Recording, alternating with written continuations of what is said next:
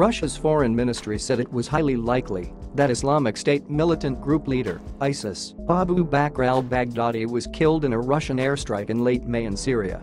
RIA state news agency ran the ministry's claim. Reuters reported.Other state news outlets published the foreign ministry's belief that they have eliminated the most wanted man in the world.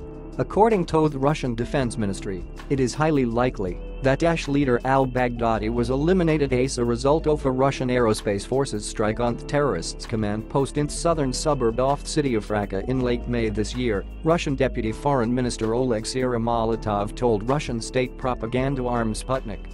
Daily emails and alerts get the best of Newsweek delivered to your inbox. A man purported to be the reclusive leader of the militant Islamic State Abu Bakr al-Baghdadi making what would have been his first public appearance at a mosque in the center of Iraq's second city, Mosul, according to a video recording posted on the internet on July 5, 2014. In this still image taken from video.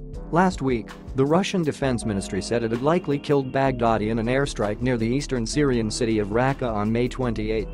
It said the strike targeted a gathering of some 300 fighters and 30 commanders with strikes from Su-35 and Su-34 jets.